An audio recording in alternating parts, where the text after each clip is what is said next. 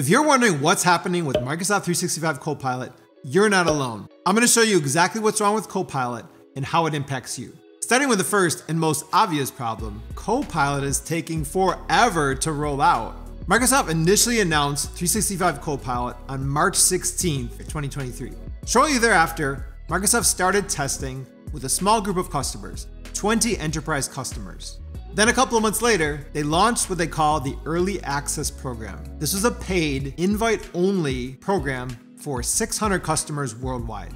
As of the recording of this video, that was more than 6 months ago. Even though Microsoft was first out of the gate to announce integrating AI into their applications, Google has already beaten Microsoft to the finish line. Google recently released Duet AI for Workspace.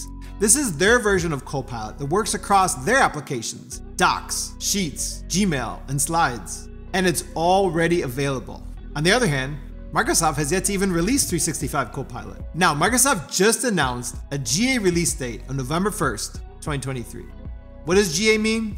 GA stands for General Availability. That means this will be a fully supported version of the software. This is not just a beta release for testing, but, and there are a couple big buts, the first round is for enterprises only. Now, what does this even mean? First, it's going to require a minimum 300 seat purchase. Next, each of those licenses must be either E3 or E5. So, if you're not part of an organization that's going to sign up for at least 300 E3 or E5 licenses, you're out of luck. Why the restrictive access and hefty minimums? Here's what Microsoft said. This will allow us to provide additional support as they, the organizations, begin to utilize and incorporate it into their business operations.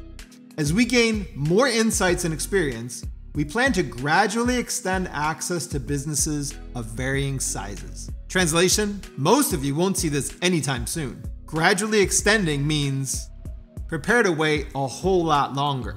Second, and more importantly, it sounds like Microsoft is stalling. It sounds like Copilot really isn't ready yet. And that's because there are major issues with Copilot. I'm going to talk about those in a minute. But before we get to that, there's another but. You see, Microsoft's announcement about the release of 365 Copilot was that it was rolling out to their applications. Some of their applications, not all of their applications. There's the usual Word, Excel, Outlook, PowerPoint, Teams, Loop. Does anyone even use Loop? Conspicuously absent is Power BI. Even though Power BI is a significant part of the Microsoft portfolio and Power BI Pro is included in the E5 license. So why not Power BI? I'll talk about that in a minute, but for now, the real question is why we don't have Microsoft 365 Copilot yet. Well, that leads to the second problem, and it's a big one. Users have been reporting major issues with Microsoft 365 Copilot. Who are these users? These are the users who work for organizations that are in the Early Access Program. The Early Access Program is a fancy way of saying beta testing. It means there are bugs and they're trying to work them out. One major issue that comes straight from Microsoft's Copilot Community Hub is that when you turn on Copilot's access to the Microsoft Graph, it loses the ability to connect to the internet. Now, what is Microsoft Graph?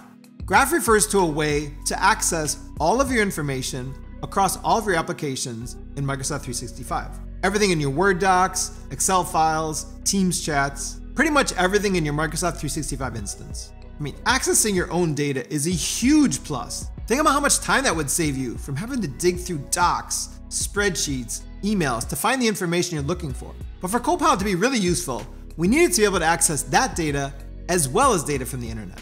Microsoft has promised that the real game changer with Copilot is the ability for Copilot to access all of your data in all of your documents. But that shouldn't mean that Copilot then becomes oblivious to everything else on the internet. It shouldn't be an either or. To be truly helpful, Copilot needs to be able to access all of the data wherever it is. Speaking of data, that brings us to another problem, and I'm talking about data analytics issues. The truth is, GPT-4, the AI behind Copilot, can't even do simple math. So how is it going to handle data analytics? I talked about that in a previous video. I'll leave a link in the description below. This is a real problem with Copilot, and I believe it's the main reason they didn't mention Power BI when they announced the applications that Copilot was rolling out to.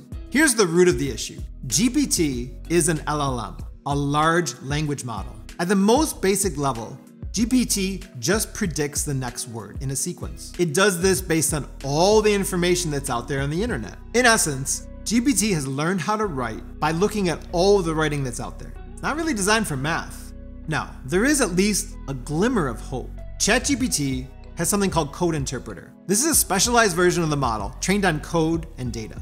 But it remains to be seen how well Microsoft can leverage this inside of Power BI to deliver truly useful data analytics. Bad data is one thing, but bad insights from good data is another problem entirely. Which leads us to the next problem with Copilot and the #1 issue with AI overall. And that problem is hallucination. What we've seen so far with AI chatbots is that if the chatbot doesn't know an answer, it'll just make it up. In one example, New York Times columnist Kevin Roose reported that Google's Bard chatbot repeatedly gave him wrong airline information. And when searching for trains, Google's Bard made up a train that didn't even exist. Now, I have my own personal experience with hallucination.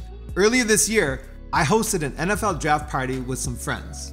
I asked ChatGPT what player I thought would be picked in the next round of this year's draft. And several times when I asked ChatGPT that, it suggested players from last year's draft class. These were players who had already been drafted. Professor Ethan Malik of the Wharton School said it this way: ChatGPT is an omniscient, eager-to-please intern who sometimes lies to you. Because of this, there's really no confidence we can trust the answers that Copilot gives us. What does this mean? Well, you literally need to double-check everything.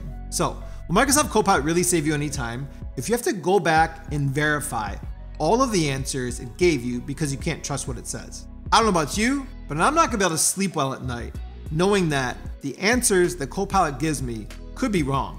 Another problem that's just as unsettling: security. Microsoft has promised that your data will be secure with Copilot, that it's not going to ingest all of your data into its language model. Now, this sounds great, but how do we know this is true? Anyone can make a promise of data security, but the truth is, data breaches are common. As recently as just a few months ago, as we're recording this video, Microsoft had a major data breach. And if you do a quick Google search, you'll see there's a long history of data breaches with Microsoft. Computer World's Matthew Finnegan reported this: the Microsoft 365 Copilot is not yet fully enterprise ready, especially in regulated industries, according to Aviva Latan, Distinguished Vice President Analyst at Gartner. And what about just the practical issues with security? Will other people's Copilot have access to your graph data? That could be a huge time saver if other people on your team didn't have to bother you for information and they could just get it from Copilot. On the other hand, this could raise significant privacy and legal concerns. And with all these different levels of access, how will you be able to manage permissions within your organization? I mean, have you seen the Microsoft admin screens? They're not pretty. Another problem with Microsoft 365 Copilot is pricing. $30 per user per month is almost 3 times what many people are paying for their Microsoft 365 license. And that will be on top of what they're already paying. Let's take Microsoft 365 Business Standard, for example. That's $12.50 a month. Now, technically, this is the lowest tier that's going to be eligible for Microsoft 365 Copilot. Add on Copilot, and now your cost comes to $42.50 per month per user. But as we've seen, that won't even be available in the initial release. In the initial release, you'll need to have at least an E3 license and 300 seats. Now, if you add on Copilot, that means to take advantage of Copilot when it's released, you're looking at a minimum yearly investment of almost $200,000. So the question is Microsoft 365 Copilot really worth it? In other words, is your return on investment gonna be at least 200 grand per year? That remains to be seen. I mean, it's one thing if Microsoft 365 Copilot can save you time and increase productivity. It's another thing entirely if it doesn't provide accurate analysis of data, it hallucinates and tells you things that aren't true, or it keeps you up at night because you can't be sure your data is secure with Copilot. To be honest, another problem, the competition. Copilot may not be your best option. There's some pretty stiff competition out there, starting with ChatGPT. ChatGPT has a free version, and it's pretty good. There's also ChatGPT Plus at $20 a month. Remember, GPT-4 is basically the same model that's behind Microsoft Copilot. And then there's even ChatGPT Enterprise, which is call for pricing. Now, whenever I see call for pricing, I think of the old saying, if you have to ask how much it is, you can't afford it. Google also has Bard free version, which again is pretty good. And as I mentioned earlier, Google just released AI for Workspace. That's their version of Copilot across their application. And that also costs $30 per month. But it's available right now. Then there's Anthropic's Claude. Now they have a little bit more complicated pricing. They do it on a cost per million tokens. And there's one cost for the prompt, and there's another cost for the response. But get this, Amazon just announced a $4 billion investment in Anthropic Claude. I'm gonna be watching this closely to see what kind of developments come about with Claude. And what about even Bing Chat Enterprise? If you have at least Microsoft 365 Business Standard, it's free. And even if you don't, you can get it standalone for $5 a month. So with all of these problems, is Microsoft 365 Copilot really the right choice? Leave a comment below and let me know what you think. And if you've seen any problems with Microsoft 365 Copilot. Thank you so much for watching, and I'll see you in the next video.